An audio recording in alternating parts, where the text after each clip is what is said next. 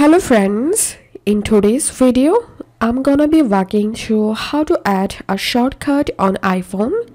First of all, open shortcuts, tap on this plus icon to the top right corner, give it the shortcut name, tap on add action, and I'm gonna selecting here web and selecting search web.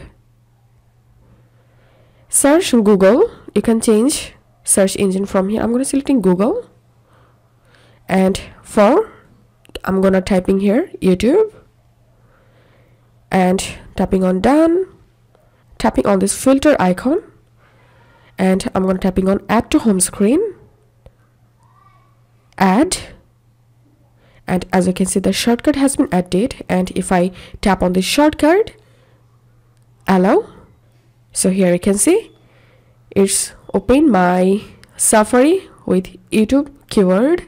If this video helped you, give a thumbs up and please consider subscribe to 5-minute solution.